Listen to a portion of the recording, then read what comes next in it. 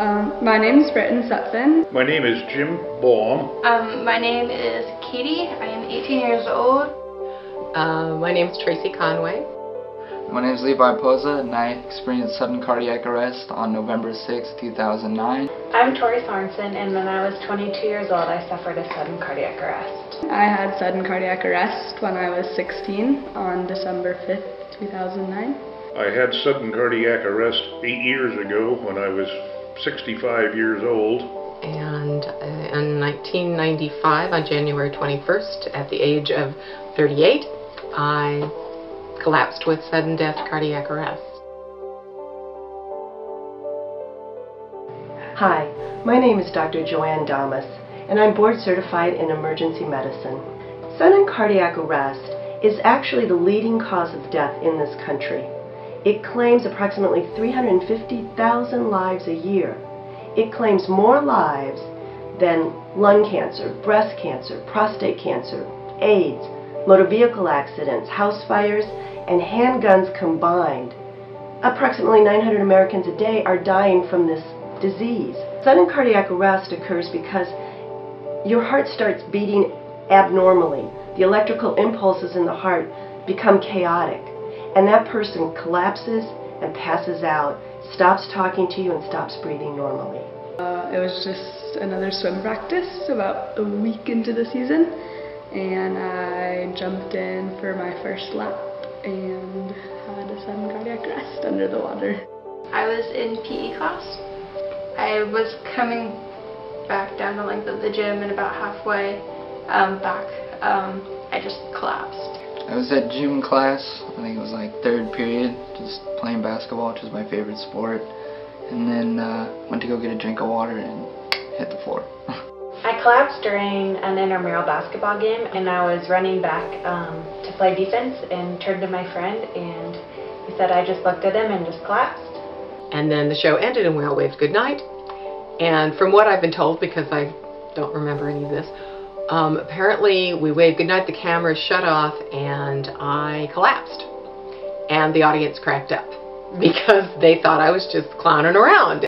And we walked in and he called me into the bedroom and said, you know, I'm having these symptoms. And I called Bob and Marnie in, and as we were talking to him, he died. Survival rates for cardiac arrest are abysmal, 5%. But with CPR and the use of the AED, survival rates go up to about 70%. My teammate noticed that something wasn't right, and she jumped in and pulled me up to the edge of the pool. CPR was started, and after CPR was unsuccessful, they retrieved the AED, and it took 2 shocks to resuscitate me, restart my heart. So the school nurse and my PE teacher did CPR until the fire department came, and then the fire department took over the CPR and used their AED to restart my heart. The coaches and the principal, they acted pretty quickly. I've been told that I was shocked a whole bunch of times by the AED and had CPR, CPR done by the coaches and the principal at my school.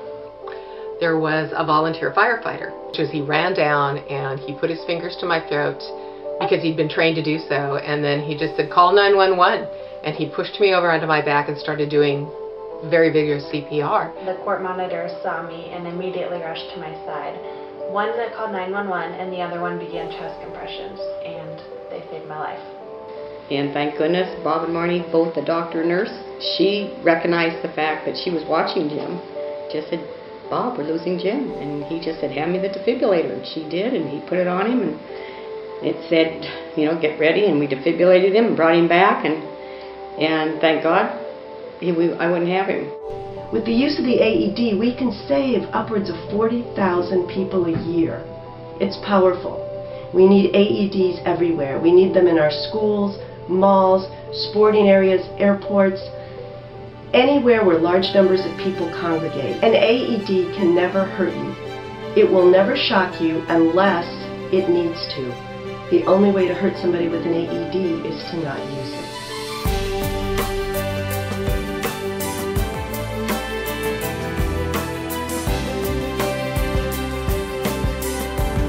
My name is Levi Poza, and I experienced sudden cardiac arrest on November 6, 2009, and I live to tell the tale. I had sudden cardiac arrest and an AED saved my life. My name is Katie, and I'm a sudden cardiac arrest survivor. My name is Tori, and I'm a sudden cardiac arrest survivor. I am a sudden cardiac arrest survivor. I'm Tracy Conway, and I'm a sudden cardiac arrest survivor.